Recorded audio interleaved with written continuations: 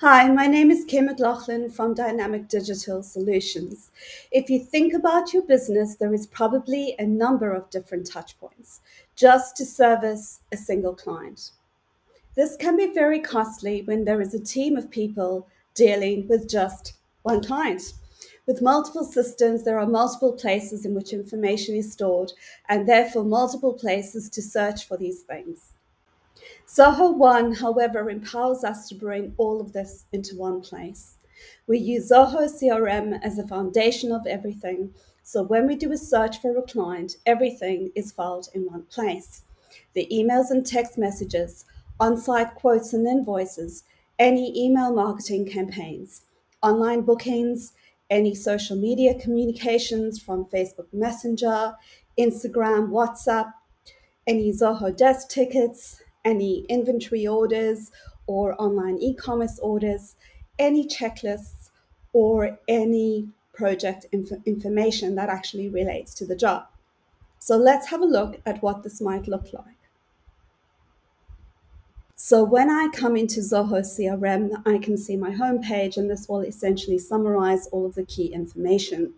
But I'm having a look for a particular client profile at the moment, so I can search for their name in the system, hit enter, and then that will bring up any information that relates to this client in the system. So I can see the contact people, I can see the account name, I can see any jobs that are in the system for them, any tasks, meetings, invoices, estimates, and expenses.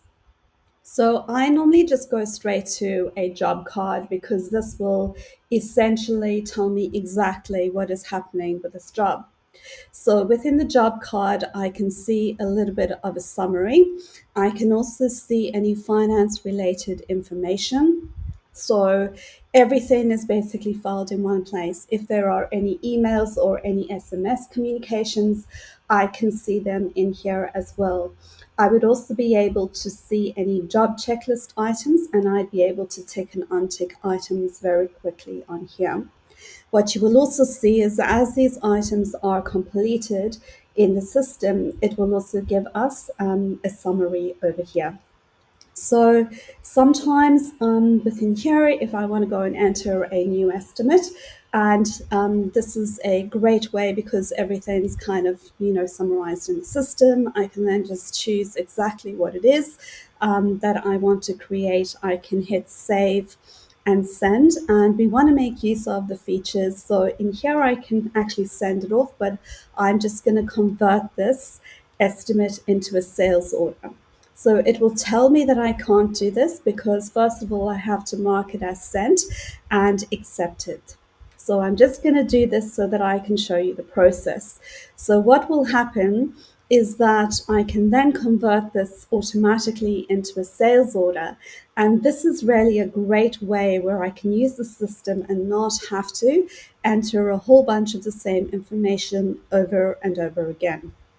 So you'll see there that my sales order has now been created, and from there I'd be able to convert it into an invoice and into a purchase order.